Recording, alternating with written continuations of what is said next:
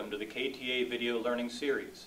This instructional series boils down the coatings inspection process, inspection instrument use, and relevant industry standards into brief segments that are easy to follow and understand. You can find the entire list of current and future videos at KTAUniversity.com.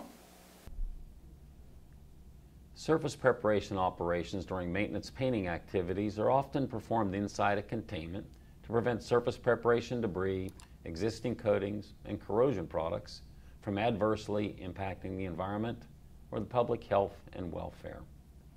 While the containment restricts the release of debris to the environment, workers inside the containment are subjected to elevated concentrations of surface preparation debris, so the containment must be ventilated.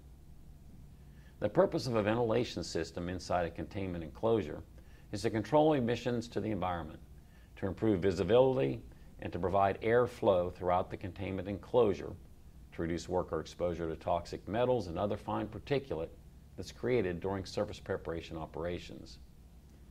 Control of emissions into the environment can be achieved with the dust collector by sizing it properly to create negative pressure inside the containment, so that if a breach occurs, air from the outside of the containment flows inward, preventing dust from escaping.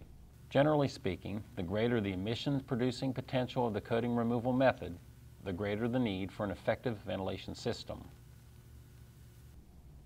The dust collection system must also be designed to achieve adequate air movement through the containment to reduce worker exposures to lead and other toxic metals to as low a level as feasible, as well as to enhance visibility. Guidance in containment design and recommended air flows is found in SSPC Guide 6.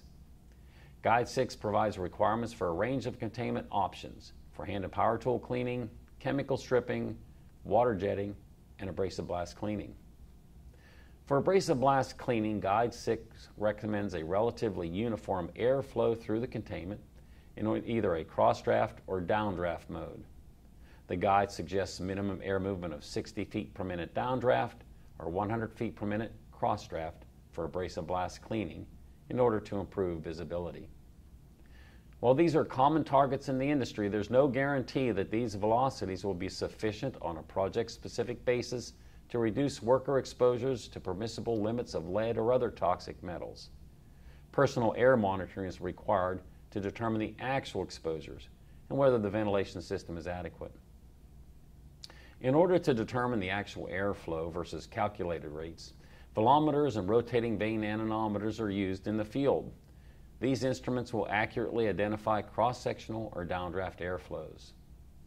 In order to determine the negative pressure achieved, magnehelic gauges are used.